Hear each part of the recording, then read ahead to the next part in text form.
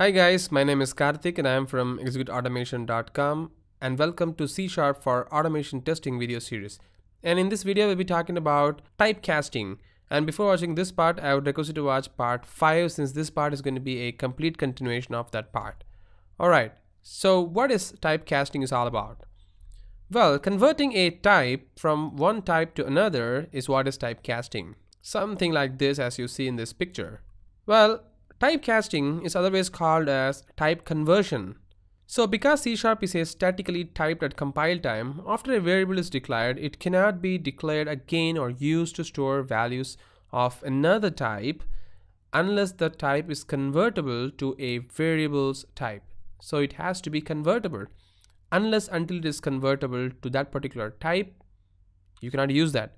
For example, there is no conversion from an integer to any arbitrary string. Therefore, after you declare a I as an integer, you cannot assign the string hello to it. So if you declare int I is equal to 100, and if you try to declare I is equal to Karthik, then it won't work because I is an integer. You cannot assign a value string to that particular integer. So you need to have some kind of explicit casting or implicit casting. So what are the different types of conversions or casting available in C#? The first one is implicit casting, as I said before. But the good thing about this implicit casting is there is no data loss and it will be done automatically by your compiler. So that's what is implicit conversion. I'm not going to go very detailed about that yet, but while we start writing a little code about it, you will see how it makes sense. And explicit conversion, which has a data loss maybe, but it's not very sure, but it depends upon how you convert that. But here you have to explicitly specify what type you have to convert that particular type. For example, if you're going to convert a integer to a string, then you have to explicitly specify that you need to convert that particular integer to a string. Alright. And there is one more type like user-defined conversions, which can be done via user code with some helper classes, and it's completely up to you how you write that particular helper class to convert that particular user-defined operations, right? So there is one more self-interest learning corner here where you can learn something about boxing and unboxing, which is also a kind of interesting topic. If you have time, while learning this particular course, while learning this video, please go ahead and watch what is the concept of boxing and unboxing in C#. Alright, so let's work with the typecasting then. So for that, I'm going to flip to Visual Studio. So this is the same project which we have been working so long, and this time what I'm going to do, I'm just going to get rid of these codes completely, and I'm going to add a few code here, maybe very few lines of code. The thing is, the first thing I'm going to show is a very boring implicit conversion because this is done automatically by your compiler. So for example, let's say you have a value for int16 of a salary, which is pretty much like this. Oops. Something like this, and you will get an error because the range of the min value and the maximum value of the int16 is something which you can see from the go to declaration or the go to definition. If I go to the go to definition, you can see that its maximum value is this, and you cannot assign a value beyond that. So let me copy that value, and if I paste it right here, that's the value I can give at a max for int16. But if I want to use this particular maximum value that I can use into some other integer, which is an int32, then it will automatically convert to that particular value. Let's say if I want to use that to a salary increment variable, so I'm just going to specify salary increment is equal to salary, something like this, which means it is automatically converting a int16 type to a int32 type right here.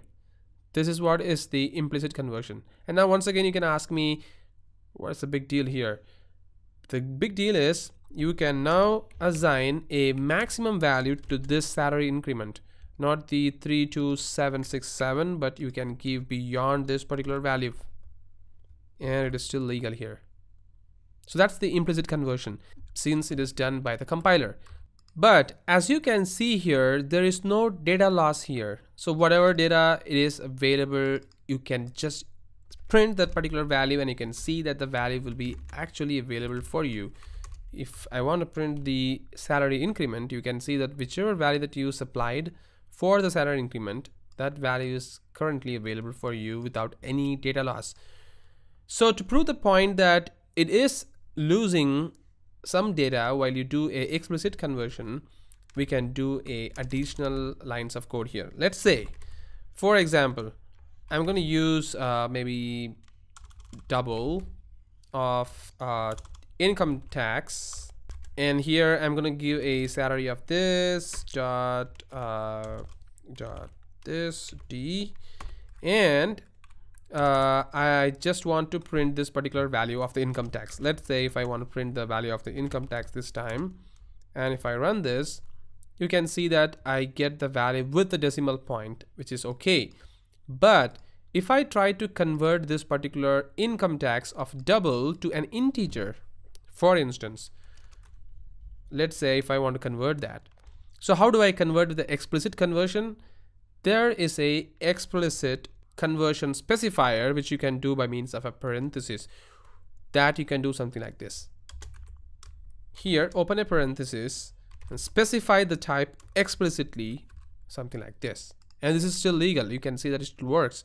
So your double is now being converted to an integer, and now if you try to run this, you can see that particular data is losing some of its data which is in decimal points. So it's now printing 23234, but it is not printing the .234 decimal value. The reason is because integer will not hold the decimal points into it, and you can see there is some data loss. That's what is the problem with the explicit conversion, right? You have to specify the exact type which the type is actually expecting for the conversion, and if you don't specify that exactly, you will encounter some data loss. Well, how is this really going to affect your automation now? It's coming back to that, because this is not a C# course. This is a C# course, of course, but inclined towards automation testing. So how is that going to affect our automation testing area? For instance, let's say we have a page object model class. Let's say user login page. So if I want to create a class here, something like this. Let's say if I want to create a class, public class login page, and I have some page object models or maybe some properties like string username in that username, and then I have one more page. Let's call this as user defined or user list page, and in this I have some other stuff, maybe list of users, right? Something like that. I have two properties in it, but don't worry about it yet. Properties, we will be talking about that in a later point of time, but as of now, let's say these are like two variables you have.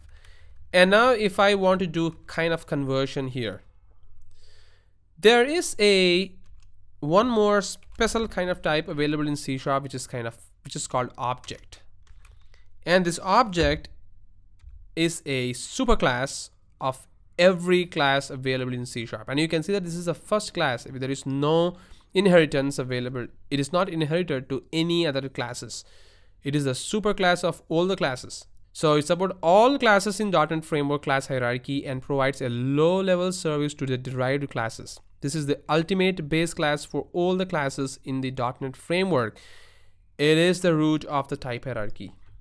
Pretty clear, which is available in your C# metadata. Super. So if I want to convert that particular type, maybe I'm just going to convert that to an object type just for an explanation purpose, so don't worry about it. Let's say login page is equal to new. I'm specifying the new because if I want to create an object for a particular page, for a class, then you need to use the new keyword. So new login page. And now if I want to access the particular property, the username property in there, I can just use dot, but it won't appear here. The reason is because you have to explicitly cast it, because it's an object type here. The login page is an object type. You have to specify the exact type here, which is nothing but the login page. and you have to specify the variable login page and fully cast this in parentheses. And now if I hit the dot, you can see that you will see the username property right here, which means you're converting that particular type login page in here, something like this. And now you can get the access of the username property and you can use it. But there are some instances where you will face some kind of problem. Let's say within the login page and within the user list page, you have a method which specify public void click button. Just for example, I'm saying, and this is a dummy method here. Let's say this method is available in both of these classes, click button. And let's say if I want to access that particular method, right? And I have accidentally, I accidentally did a typecasting of instead of the login page, I'm just typecasting it to user list page and login page object variable or the instance variable. And then if I hit dot, you can see that it automatically turns me to give the list of users here this time. But actually it should be an object of the login page, but it is not, because it's an object type. And I'm casting it to a user list page, and then I'm trying to click this button, click button here. It's a problem, right? And you can see that it's also misleading this rhyme. Login page should be for this particular property and this particular method, but since we have wrongly casted this particular instance variable value with the user list page, and once I cast it and click the dot, it automatically brings me up the wrong method, which is nothing but the click button, this guy, and it also shows me the properties belonging to that particular class, the user list class. So these are some of the problems that you will face while working with the explicit casting.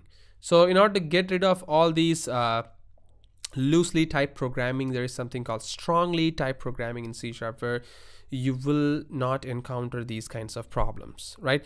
We will be dealing about those kind of stuff in next video of this particular video series. So stay tuned guys, you will learn a lot about that. And by the way, this is the end of this particular video. Thank you very much for watching this video and have a great day.